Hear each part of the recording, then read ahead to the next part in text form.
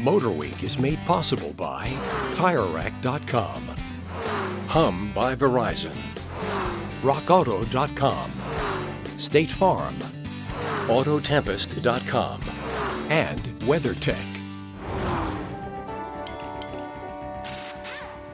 If you've ever wondered why there are so many different types of greases and lubricants for automobiles, well, you might be surprised. You see, they're not universal.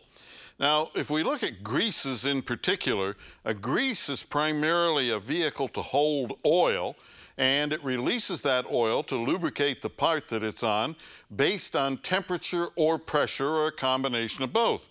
So what you have are high pressure greases and so on that are used in wheel bearings and things like that, or low pressure greases that are used in other parts of the car. So the big thing here is to make sure that you use the grease that is appropriate for the job that you have in mind. Now, that also applies to a lot of these other things.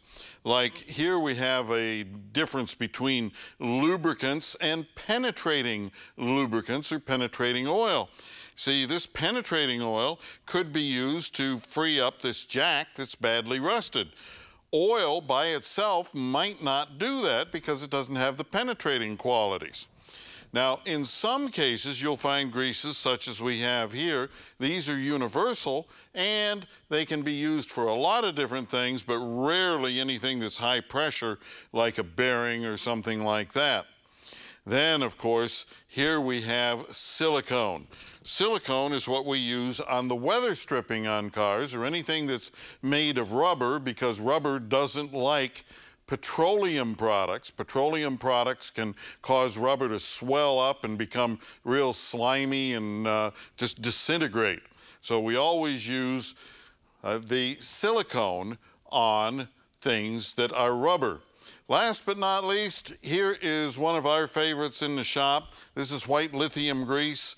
This is a light-duty grease. We use it on hood hinges, door latches, all sorts of things.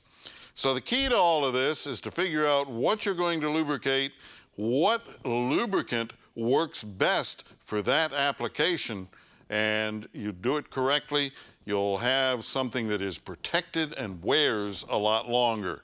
And if you have a question or a comment, drop me a line right here at MotorWeek.